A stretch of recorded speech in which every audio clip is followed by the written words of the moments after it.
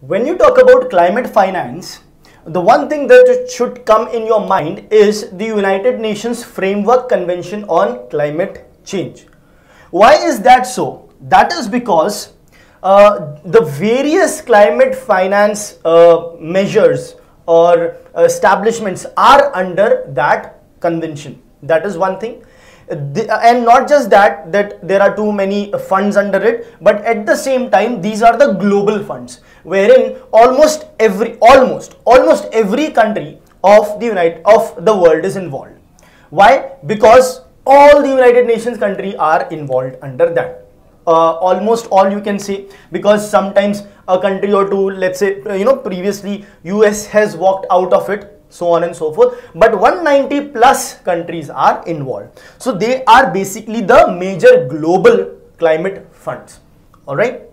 So coming back to the topic of climate finance. Now, what is climate finance? Simply, if you want to simply understand that it is something to do with finance, financing what? Something with respect to the climate, right? Now, if we just simply apply some amount of brain, we will understand that it is talking about financing such activities which will improve our climate or ensure that the climate does not deteriorate further. So climate finance is nothing but the finances which can be local, which can be national, which can be international. So the finances which can be local, national, international, and the use of them are to either adapt or mitigate, adapt to or mitigate the climate challenges that the human beings are facing or will be facing. So that is what your climate finance is. Now, what is the need of climate finance? These two words. The need is to either adapt to the changing climate or to mitigate to it. Mitigate. So is it that either adapt or mitigate? No. The idea is basically to mitigate so that these things, the deterioration does not take place. But while you're doing so, some amount of deterioration is bound to happen and some changes are bound to happen, and it has already happened. So for that, we need to, no matter what, adapt, right? That is why the need is for us to, the climate finance is needed for us to adapt to the changing situation and also to mitigate the worsening of the situation. Okay.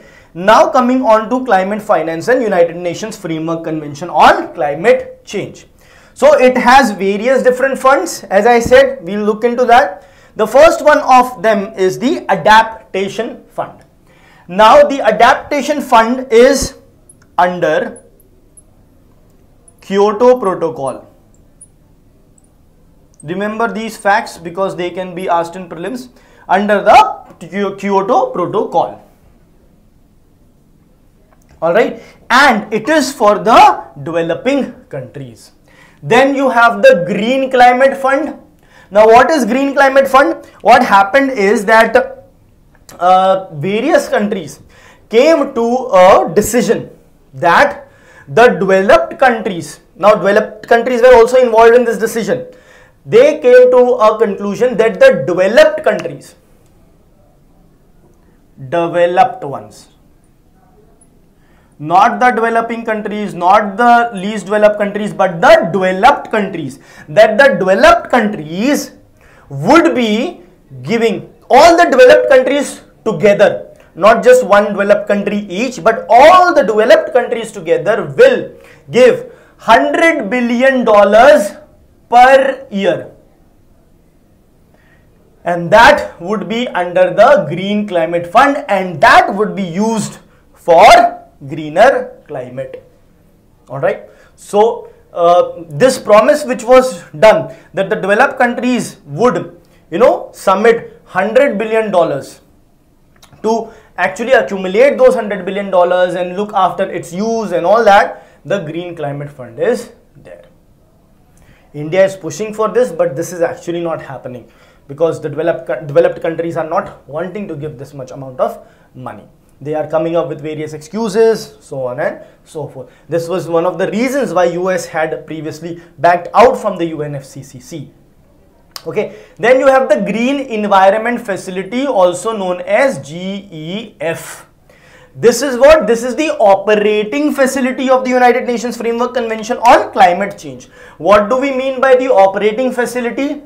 Now, when you have various funds, you would be required to withdraw, to give, to transfer, to accept. So you need to have those operations. Now, for that, we have the Green Environment Facility, which works as the operating facility of UNFCCC.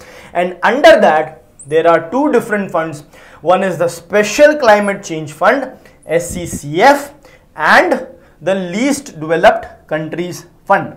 So this is for the least developed countries. This is for the developing countries. And what is for the developed countries? To give the money summing up to $100 billion. So this is the present situation of the climate finance in the world.